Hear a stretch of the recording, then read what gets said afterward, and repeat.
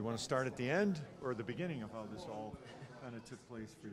The way it finished, or when you got the call and how the day It was all the whole day was a whirlwind, but the finish to the day was unbelievable. It's a special moment I'll never forget for the rest of my life. So you got the call to go in, but maybe start with the call you got that they needed you to come in here. Yeah, I did the e-bug in last year during the playoff run, so Sean texted me. I thought I was going to be sitting in the stands like I did last year during the playoffs, but at about like 4:30 p.m. he texted me again. It's a change of plans. You're actually backing up tonight. So then I'm actually sitting there doing homework, and my heart rate spikes. I'm like, oh my God, what's going on? So then it was a bit of a whirlwind of a day, getting reorganized, getting ready, getting down here. But it was unbelievable. Everyone was so welcome when I came in, the players, staff, everybody. So it was unbelievable. What class were you doing homework for? I was studying for psychology midterm on Monday. Can you get an extension or anything, do you think? I don't know. I might have to ask. When he told you were going in, I mean, what did you think in that moment? I thought they were kidding.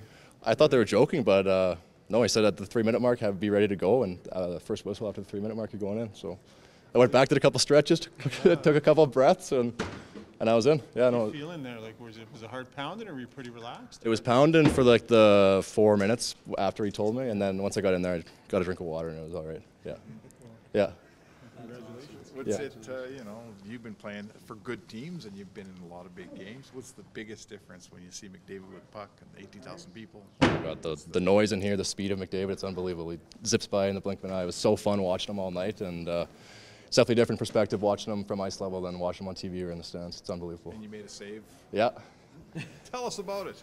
Well, it might be my most memorable save I've made my whole career, so yeah, it was very special.